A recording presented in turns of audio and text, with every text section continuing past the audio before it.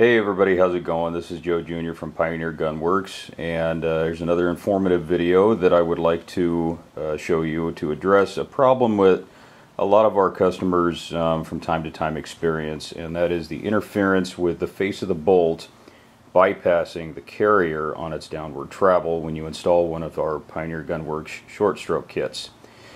And what I'd like to show you here is a stock carrier. Now this has already been pre-modified for installation for one of our short stroke kits. As you can see, I've put little black X's and little arrows pointing towards two little areas on the inside walls of the brass carrier. Now this is the chamber end of the carrier.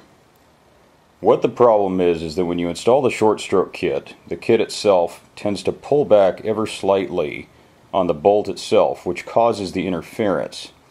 In the carrier, you have a vertical angle that goes straight down. Then you have a horizontal angle that goes straight through.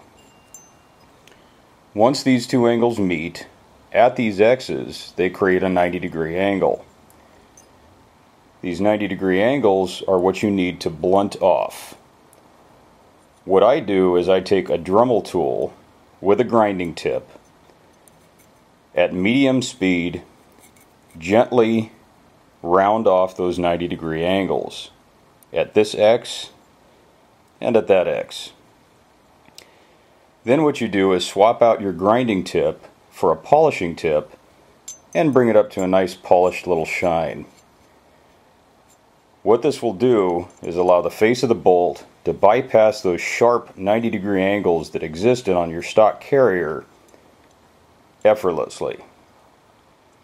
Then you can continue to install your short stroke kit, time it, and if a stock carrier is what you so choose to keep in your gun, will work perfectly.